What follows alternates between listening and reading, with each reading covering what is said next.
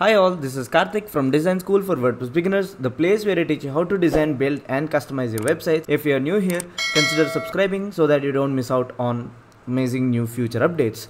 Elementor version 2.6 is out in beta, and the biggest feature in it is the inclusion of Font Awesome 5 icons. I've already taught how to include Font Awesome 5 using the script and HTML Elementor widget. Before Elementor version 2.6, they were using Font Awesome 4 version, and in this version they're actually using Font Awesome 5.2.1 I believe, and the latest version of Font Awesome 5 is 5.9. For legacy reasons, they chose to stick with 5.2.1. Here are the new things that you can find in Elementor version 2.6, starting with the icon. So pick any widget that has icon in it. I'll just pick the icon widget itself, click and drag it, and once you drag it you get this warning saying, hey, there's a new icon library which is updated, and in order to continue you need to click on update. I highly recommend you click on update. If you don't, you'll still be using the old Font Awesome 4 icons, and if you update it you'll get all the 1400 new icons, and you can do a lot of cool stuff with Font Awesome 5. So I'll just click on update, and it'll take me to this prompt where I get this message saying, hey, we're going to upgrade your Font Awesome 5 icons, or the icons that you use in your Elementor page builder, and because of that there'll be few conflicts and that stuff, so that they'll actually replace all the Font Awesome 4 icons with the Font Awesome 5 icons, and in the future whenever you add a new icon it will be Font Awesome 5. So that's really amazing. So you just click on upgrade to Font Awesome 5, and yeah, just click on continue, and that's it. That's all you need to know. Now it will take you back to the page that you were editing this. So I'll just type icon in the search box, and I'll just drag in my icon widget wherever I want, and you can see that there are two options here. So the first option is icon library, which is the library of Font Awesome 5 icons. You can click on the icon library title over here, or you can simply click on the icon itself and they'll both open the Font Awesome 5 library. So this may look familiar if you already know what you're typing. So Font Awesome has a variety of styles. Regular is just a proper styling, and solid will have fills within that. So the difference between regular and solid, few icons have brands as well. So you find Apple, Uber, all sorts of that stuff. Let's see if you find Elementor in here. I don't think there's Elementor. I think yeah, they have Elementor in here. So that's really great. So you can type in your favorite brand and get the icon for it. On the side you have all icons: Font Awesome regular, Font Awesome solid and Font Awesome brands. So if you just want to find an icon, you need to click on all icons and search for it. But if you know what you're going to type, so if I want to find Elementor, but if I want to see if it has a regular version of Font Awesome icon, I can click on regular. So that will filter out all the regular icons. Now I can type the name, and there's no Elementor here as you can see. So it must have been in brands. So you can either click on brands and then easily find Elementor, or you can click on all icons, so that will have all the icons without any filter. So these are like neat little filters to narrow down your search, or simply you can click on the filter and scroll through the list of icons. So that's really amazing. So this is the new icon library in Elementor version 2.6. The second big feature is native SVG support. We already know that Elementor supports SVG out of the box through the image widget, but now they brought it to the icon widget. So it will treat your SVGs the way it treats icons. So the way the Font Awesome 5 icons can be styled, your SVGs can also be styled.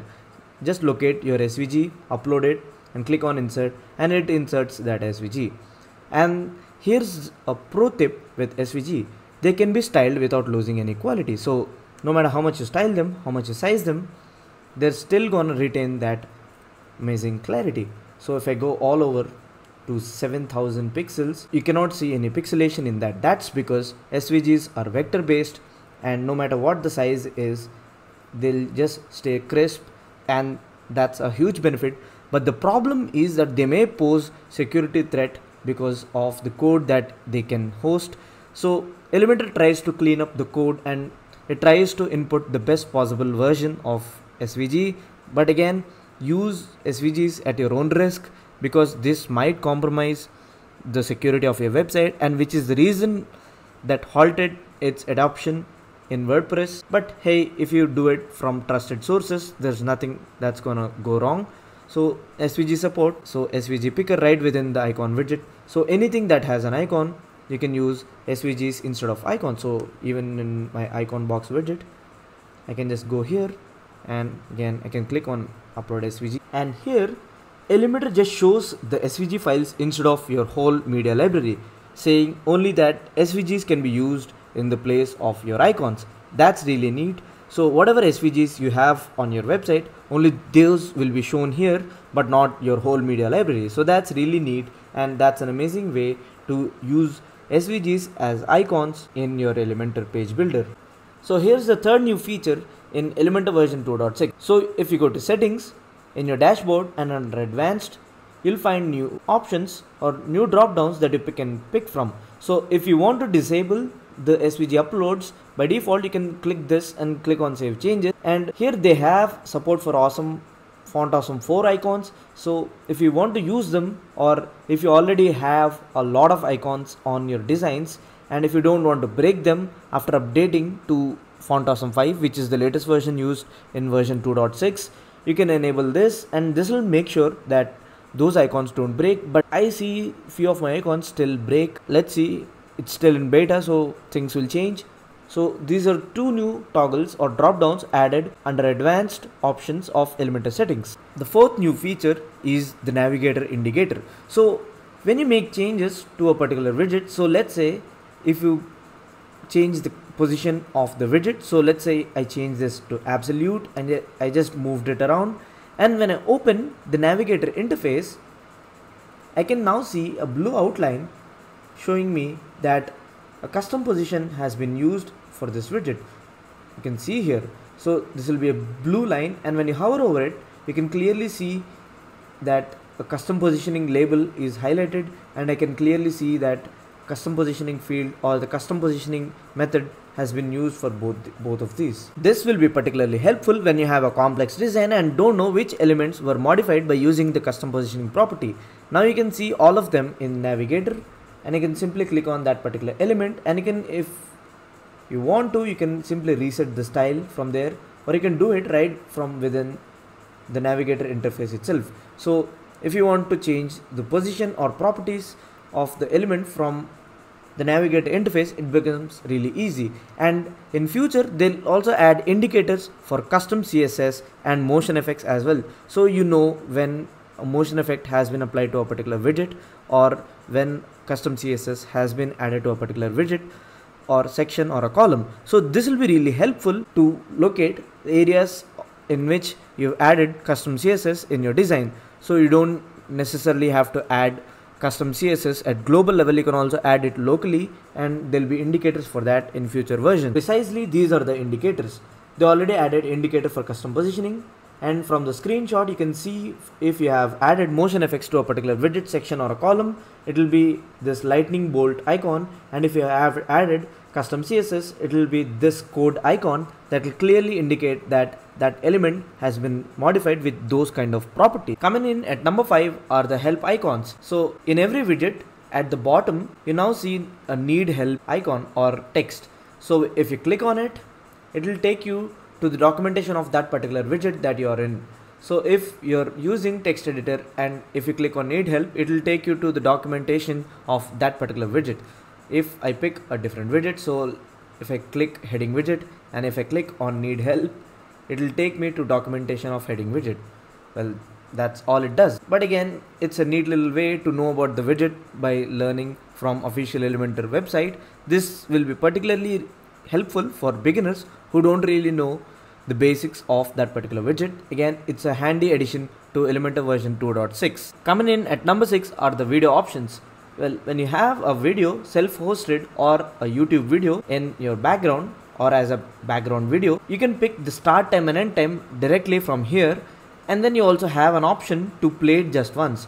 So if you have a big video and if you want to play it just once, just click this toggle. It's available within the background section of any section, column or a widget that supports background. So it's really neat. Coming in at number 7 is SVG as background image. Now that SVG is natively supported by Elementor, you can pick it as a background image for any section, column or widget. So I just click on this section and I can click choose image, and I can choose the SVG that I uploaded earlier. Simply click on insert image and it can be formatted using all the options available for the image. So I can make it repeat. I can also change the size from cover to contain. I'll make it repeat across X and Y. I'll change the position and you can see the pattern being repeated and all the properties being applied to the SVG file that we just uploaded earlier. So it's really handy and it's also really cool to get these neat little patterns just by uploading SVG image. Since it doesn't put much of a load on your server,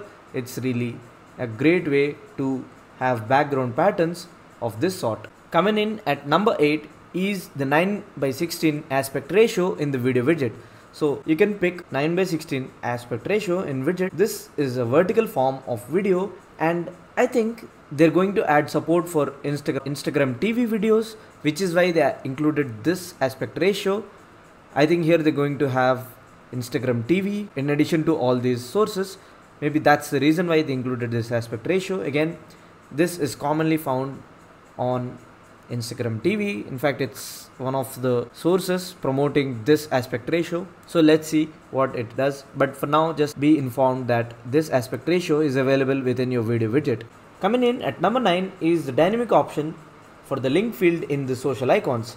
So when you have the social icons widget on your page, under link, you can pick dynamic from here. Well, how is this useful? Well, if you move your Facebook page from one URL, or if you change the Facebook page, or if you created a new business page for your business, well, you can simply have a custom field and link that to this dynamic option. So you don't have to manually enter this all the time. You can simply give or change the value of that particular custom field, and the user can enter a different field or pick a different value by using the dynamic options provided here. Or if you have too many business pages, you can click the dynamic option and pick the URL field from there. Maybe you can have a drop down listing out all your business pages so that you can pick the one you have. So it's handy in those situations. Again, dynamic link field is added to each icon in the social icons widget. And just like the icon widget, even here you have the options to pick icon library, or you can also pick an SVG that you uploaded earlier or insert a new SVG. So these options are universal, and wherever you see icons, you'll see all these options that are available for each icon, even within the social icons widget, and that's really awesome. So coming in at number 10 is progress bar styles. You can pick different kinds of progress bars from here. So that will basically change the color, the fill color of the progress bar. And if you go to style, you can adjust the color from here. So you have the color picker. You also have the option to change the height. So you can customize it the way you want. You can also change the border radius to give that rounded corner look. You can see that from here. You can also change the color of the text from here. So you can pick a different color. For controls to customize the look of your progress bar, you can simply adjust the height and the border radius. That's all, and that's pretty much it. You can also change the title style. Maybe you can pick a font for your title. You can change the typography, all that. Coming in at 11, they have alignment option for the icon list widget. So you can align icons based on your preference. So if you have a lot of them, you can align all of them onto the center or onto the left, and you can do all sorts of that stuff. We did this with CSS Grid, and when I explained the icon and icon list widget, I wished for this. Now it's here. It's also responsive, so you can pick the alignment based on the device that you want. So it's really cool. You don't have to do CSS Grid anymore, since Font Awesome 5 is included and the alignment is included. You don't even have to write a single piece of code. All this can be done by using sliders within the Elementor widgets. Coming in at number 12 is the ability to toggle visibility of a column in the navigator interface. Previously they didn't allow you to do it, and if you watched the navigator tutorial, again I pointed this out. Now you can simply click on the eye icon to toggle the visibility of that column, so you can see your design with and without that particular column. They had this for section and widgets, but they didn't have it for column. But in version 2.6 now it's added. Coming in at number 13 is the alignment options in column. So in previous versions you used to select these options and they were not responsive, but now in version 2.6 you can pick based on the type of device that you want. So this is highly helpful when you're using inline auto and when you're designing different layouts for different devices. So for instance, for tablet maybe you can pick space around, and for mobile maybe you can pick space between, depending on the preference or the kind of layout that you're trying to achieve. So that's really handy, and this option is now responsive. You can see the desktop icon, you can click on it and change the options per device. Coming in at number 14 is the text shadow option in button. So you can add a neat little text shadow to the. Finally, within image carousel widget, you have vertical align option. So if the image doesn't quite fit the container, you can use this. So that's it. These are all the new enhancements and features added in Elementor version 2.6. I'll keep you posted on this if I find any new features, but that's it for now. Other than these, they have few under the hood performance tweaks and UI tweaks, which you'll find out yourself when you use it. But these are the major features, and the headlining features are SVG support and Font Awesome 5 icons. People have been asking it for so long, and finally they're here in Elementor version 2.6. Make sure you subscribe to the channel if you didn't already. I'll talk to you in the next video. Peace.